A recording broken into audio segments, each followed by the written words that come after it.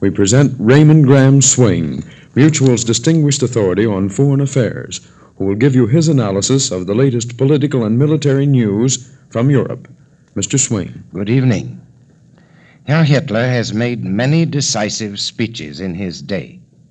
He began making them before small groups of National Socialists. His audiences grew, and he came to address mass meetings. Then he found himself a rising political power, and when he spoke, part of the German nation would listen. Finally, he talked himself into the position of Chancellor, and he addressed the whole people. Always he wove a spell when he spoke in Germany. Something about his word-weaving defied analysis. Men and women who listened to him hit the sawdust trail to utter political conversion. And the more he spoke, the greater became the circle which was affected by his words. But Hitler's speeches have always been defiant, and their message has been exclusively to Germans, so that when his audience grew beyond the German frontier, they ceased making converts. They frightened people, they fed conflict, engendered deep antagonisms. Even so, Hitler's power, the power of his speech, continued to expand. Where he created antagonisms, he was still growing in power, the power to destroy.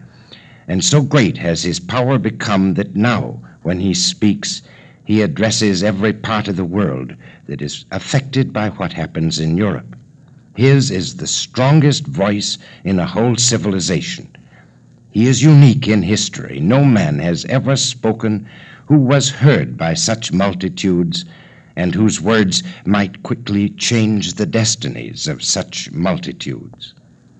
A year ago, Hitler sent his voice across the face of the world during what we now call the Munich crisis. This year, more powerful than ever, he held over Western civilization the threat of European war. The war began, but when victory was assured in Poland, Herr Hitler went to the microphone with a veiled message of peace, so veiled that it failed to impress the countries that had gone to war against him. And now he will come to the microphone again and more fully and more specifically discuss peace. It's not possible to say before the speech is made whether it brings a genuine offer of peace or a concealed offer of his own victory, to be recognized by the Allies at no further cost to themselves and to him. But it is appropriate to say that this speech is bound to be a turning point in history, for if it does not make peace possible, the European war, which has been held on the leash, will break loose and bring all the ruination that the inventiveness and industry of man have contrived to make possible. In a sense, we're back in the crisis days, the days of August. A general war has begun, but it hasn't broken out. The swift thrust into Poland can count as only a gruesome curtain raiser to war. But it wasn't the general war. Now are pitted against each other the true forces at conflict. They seem poised to strike, but they haven't struck. Here and there a blow has fallen outside Poland.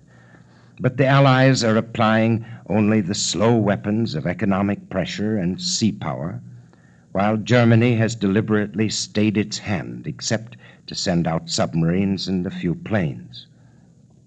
This, then, is the moment when Europe can turn back. It is the final moment. The chance will not come again. I dwell on this because history and civilization have given men and women and children few moments of such gravity and fatefulness, which they can share, knowing as they share it a good deal of what is at stake. History has reached many turning points, but the drama hasn't ever played before to so vast a gallery as the one you and I are sitting in, nor have men ever laid their hands on such powers of destruction. Some students of political systems will tell you that fascism is a dynamic force that must expand or it wrecks itself, and that growth is its only life. And such students will not believe that any peace that would come now would be more than a truce. Writers in France, for instance, discussing the possibility of peace, are saying that if it is made today, Germany will have time to develop the resources and equipment of the Soviet Union so as to be prepared for a new advance later on. But the Hitler speech is expected to say that Germany now has enough, that the so-called iniquities of Versailles have been corrected, all but the colonial question, and that Europe now can have a durable peace on the foundation of its new frontiers. We've already had newspaper conjectures about the concrete proposals to be made by Herr Hitler. One is of a plan for disarmament. One is a proposal for mutual assistance pacts and the guarantee of the great powers to secure the new frontiers. These reports have come from Paris and London. Now they come from Berlin, not with an official stamp, but from sources close to the Nazi leadership. Hitler, it is predicted, will go back to his proposals made to the disarmament conference before Germany withdrew from the League of Nations.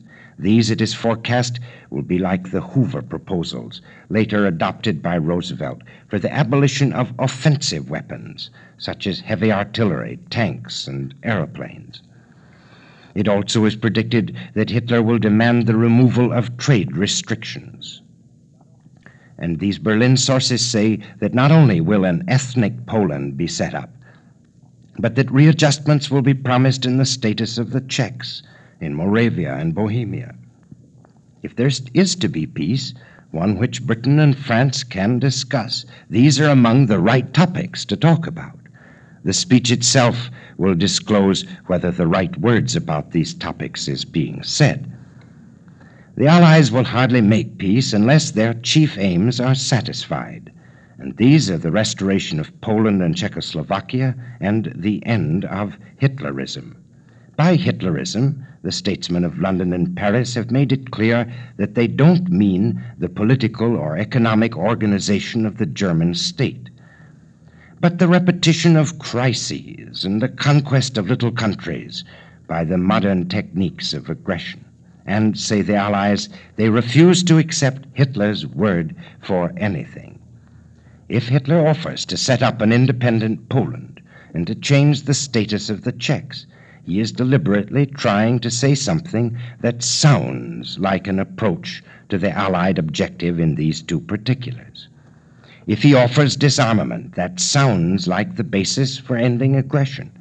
And if he proposes guarantees by other countries, through mutual assistance pacts or otherwise, that sounds as though the Allies weren't having to take his word for anything. This is certain about the speech: it will last long enough to measure up to the gravity of the occasion. Probably its delivery will take an hour and 3/4. Anyone who has heard Hitler speak often knows that he makes more or less the same speech every time. He soon plunges into the bitter waters of Versailles. He develops the thesis of an oppressed Germany. And in this part of his speeches, he indulges in the most extensive of the polemics which are dear to German orators. Each time that he has spoken at length in the last year or two, he's repeated this speech and then drawn the special conclusion from it that the occasion demanded. A year ago, it was the Sudetenland that he had to have, and the regime of Benisch had to be humbled. Last spring, he had to have Danzig and a corridor through the corridor. And finally, in August, the stubborn Poles, counting on their pledge of British and French help, had to be rendered incapable of mistreating German minorities and threatening German peace. After Hitler occupied the demilitarized Rhineland, after he took Austria, after he got the Sudetenland, after he occupied the Maemerland, Hitler gave always the self-same promise. This was the last territory that he wanted in Europe. And he always said it simply and straightforwardly, as though with a sigh of relief. And he's sure to make the promise again. But this time he will buttress the promise, so we are told, with talk of disarmament and perhaps of guarantees other than his own. Herr Hitler will be addressing several audiences when he speaks. The one before him will be the Reichstag, which really doesn't count except that it will break forth in deafening cheers at all the right moments.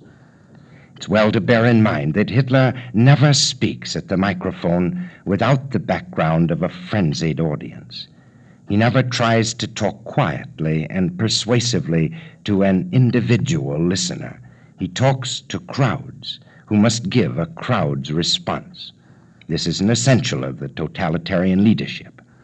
Hitler's most important audience will be the German people, for if, as he may fear, there is to be no peace, he must convince every German who has ears to hear that it isn't Hitler's fault, but the fault of the British and French, who want to destroy the German nation. And the third most important audience is the British and French leaders and their people. They have to be so impressed that they say, even against their preconceived ideas, well, perhaps these proposals might be whipped into some sort of shape.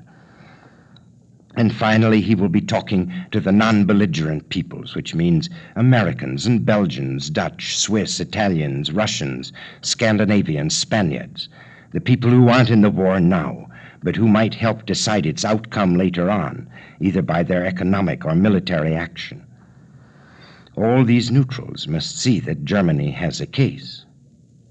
We can take it for granted that 2 of the 4 audiences will be won over heart and soul, the Reichstag and most of the German people. As to Britain and France, it is true that they are determined not to be impressed by whatever it is that Hitler has to say. They don't believe him. They've heard him before. They've listened to him make promise after promise, sign pact after pact, and then, at his convenience, tear them up. They expect a lot of bigger and better promising this time, but they're going to meet it with bigger and better disbelieving. What British and French leaders will look for is to see whether there is, in what Hitler says, the possibility of bringing in other countries who will join them in preventing another of Hitler's breaches of promise. Lloyd George has extracted from Chamberlain a pledge to examine any peace proposal most carefully. Lloyd George, he says himself, wouldn't turn down Russian and Italian cooperation in maintaining peace. The Soviet Union can be expected to think favorably of Hitler's speech. The peace offensive really got underway in Moscow when Molotov and von Ribbentrop publicly promised to consult as to further measures if the war has to continue.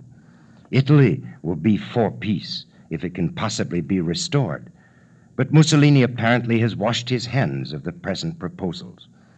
We are told by Leland Stowe in a London cable to the Chicago Daily News that Italy and Germany aren't on good speaking terms, and that Count Ciano, when he last visited Herr Hitler at Berlin, told him flatly that the Rome-Berlin axis exists no more, and that it was broken by the Nazis when they signed their non-aggression pact with the men in the Kremlin.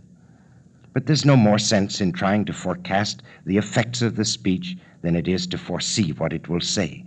All that can be truthfully said is that Adolf Hitler, a single mortal man, will stand before the world, and out of his lungs and throat and mind will produce words and ideas that will take Western civilization to its next great turning on the road to the unknown future. I've only a moment more and must use it to record that Latvia now has signed its mutual assistance pact with the Soviet Union. By its terms, the Soviet Union gets 2 more Baltic ports for naval uses, and Latvia gets the security of having no more say over its external affairs. It's safe and sound within the paralyzing arms of the Russian bear. And Lithuania has agreed to cede any claims it has to the city of Vilna. Once more, power has triumphed over the claims of a little nation. And this is the last news preceding the Hitler's promise of a new Europe. Good night.